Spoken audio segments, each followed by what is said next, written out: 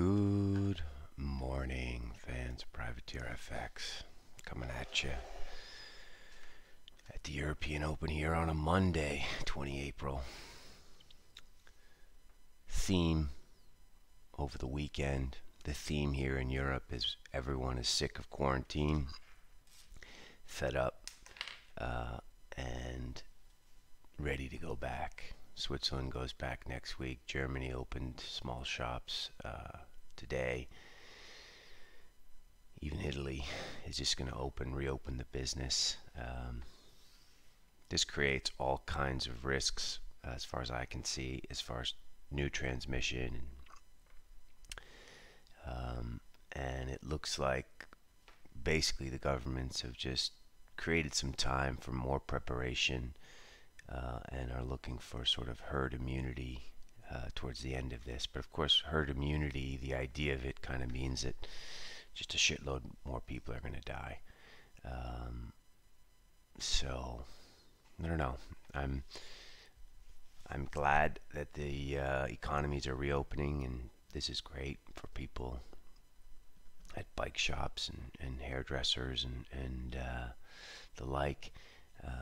But for a population as a whole, looks relatively grim to me. So we'll have to keep that in the back of our minds and watch to see what price does and what's vulnerable here. One of the most interesting pieces of news that we just put on Twitter was Germany. Germany's now going to sue China, 130 billion euros. Don't see that too often, right? One country suing another country. You see that maybe in wartime. I can't remember the last time we saw this in peacetime. Watch this space, right? We talked about it. The U.S. Against China. Now Germany, which is far more important than France in a geopolitical sense, is now on the attack. We know what Macron said about China and their duplicitous nature. Let's watch this, because this is really important geopolitically for the world. And does this set the table for perhaps either economic or conventional war? I don't know, but that is definitely something that we're thinking about. Let's go to currencies. Pretty quiet overnight, kind of right where we left them. Euro's not doing much here. Nothing really much to do.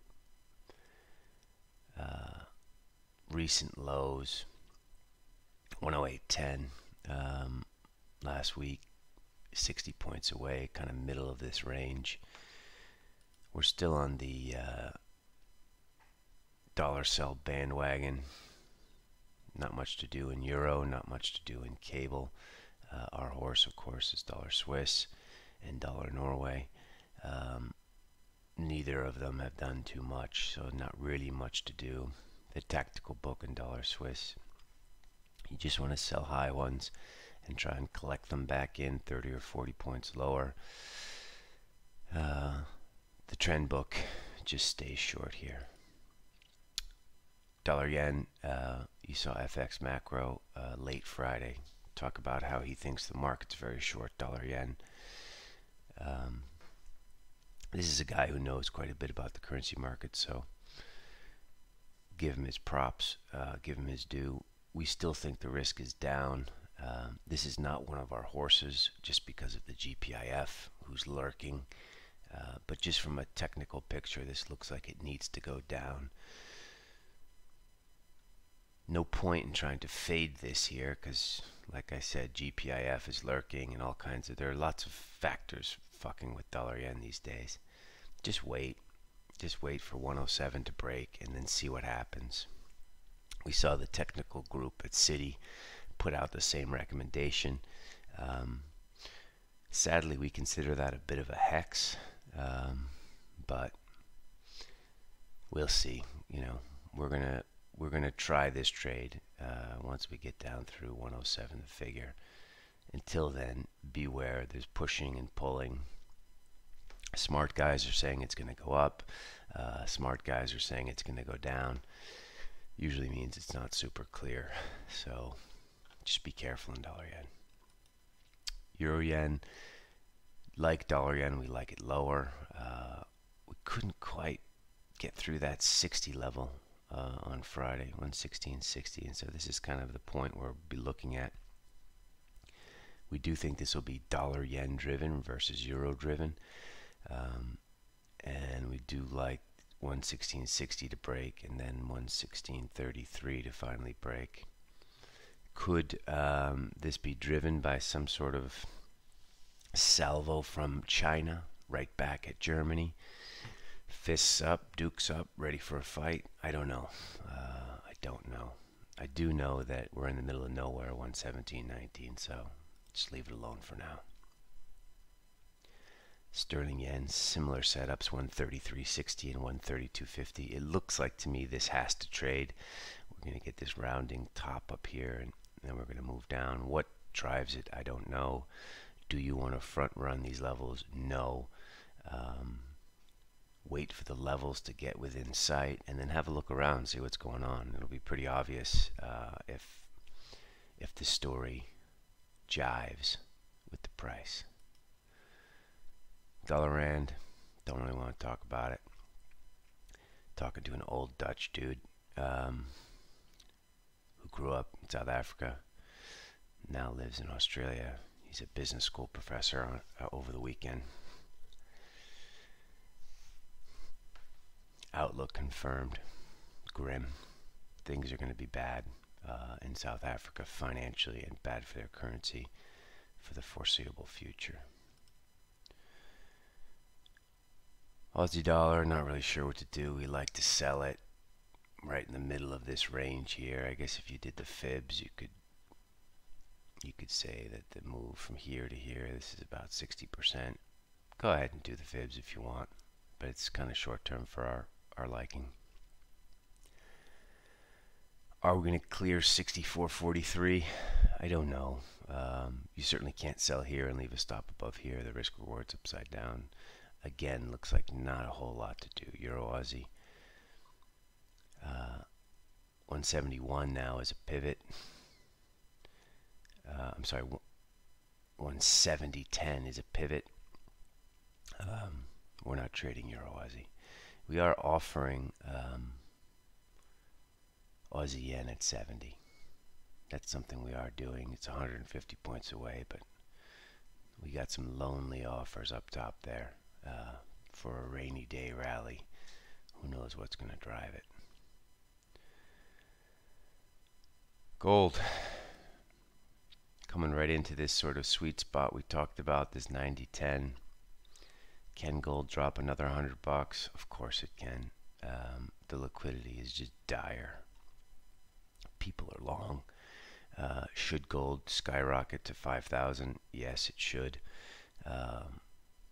When will it? I don't know. We've been kicked in the teeth with gold. It hasn't cost us much money, but it has cost us much emotional capital. We would buy low ones and it would kind of work out, but then you get skanked a day later on some ridiculous move. We would buy high ones, but the vol would be too big, and you end up getting stopped out at break even. Tough one, this. You want to be long gold. There's no question in my mind about that. It's just a question of how the hell are you safe? How can you get safe? I don't know the answer to that. Right now we're square gold. ES, interesting bar. Didn't fill the cash gap, it filled the futures gap on Friday. Indecision, running right into what we think is very serious resistance. This last gap here, this last cash gap here, 29.68. 200 days up here as well, right around 3,000. At 28.65, we have tiny shorts on in the trend book. Tactically, we're square. Definitely want to sell bonds, but we're just waiting. This looks like a nice technical point here, but there's only one person in the market buying bonds up here, and it's the Federal Reserve. And of course, they're the most important player. Should be some stops above 14 now, and the Fed flows should just plow through those a bit. Maybe this is the fade. 139.14, maybe to 139, 140.14.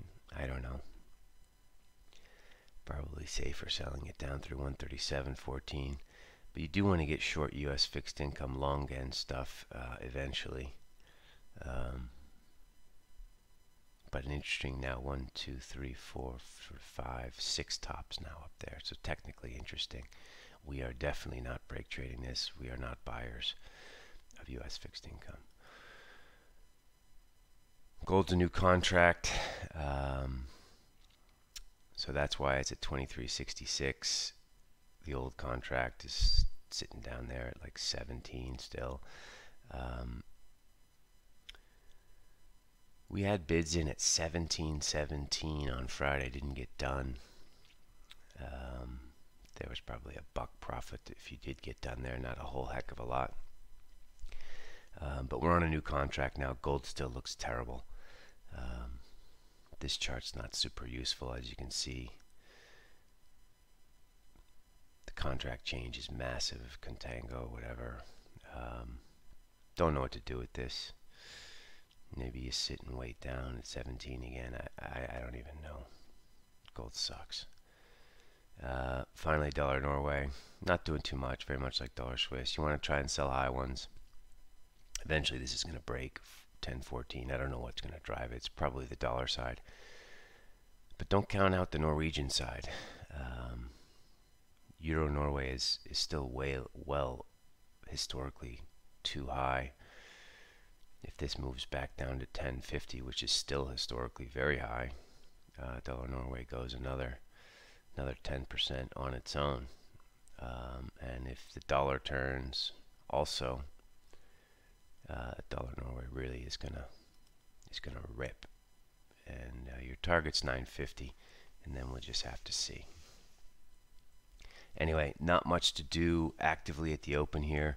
We're pretty much just watching this morning, keeping an eye on these dollar yen levels and these yen cross levels, but there's really no trade to do actively this morning. You want to sell high ones in S&Ps, stretch highs, which could mean, 50, 60, 70 handles. It's not a stretch high of 12 or 15 handles in this vol.